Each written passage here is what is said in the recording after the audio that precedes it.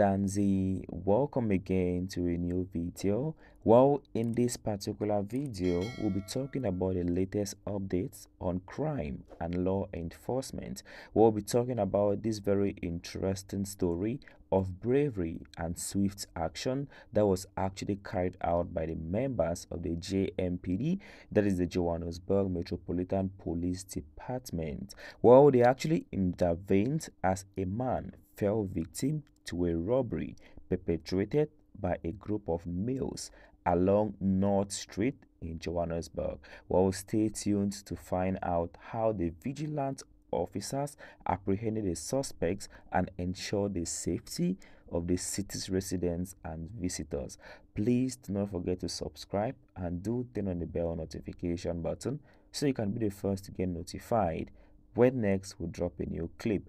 Well, as the bustling streets of Johannesburg witnessed yet another unfortunate incident of robbery, fate had it that the heroic officers of the JMPD TRU were nearby. With their acute senses and commitment to duty, they noticed the robbery in progress and wasted no time in approaching the scene. While the suspects, taken aback by the officer's sudden presence, scattered in different directions in a desperate attempt to evade capture. Undeterred by the suspect's attempt to escape, what happened was that the brave officers of the JMPD, with the victim by their side, embarked on a determined pursuit. It was actually a race against time as they combed through the streets, alleys, and corners of Johannesburg, determined to bring the perpetrators to justice. Well, like you all know, it all ended pretty well successful, and of course a very great one for these law enforcement officers, because they were able to actually get these people. Well, after an intense search effort, the JMPD officers successfully apprehended two of the suspects, while these individuals were found to be in possession of the victims' belongings, providing concrete evidence of their involvement in the criminal act. While the timely intervention by the law enforcement officers not only ensured the recovery of the stolen items, but also sent a strong message to criminals that their actions will not go unpunished. Well, let's actually talk about a commitment to safety in this particular side of the country. Well, you guys should actually understand that efforts to combat crime in Johannesburg remains a top priority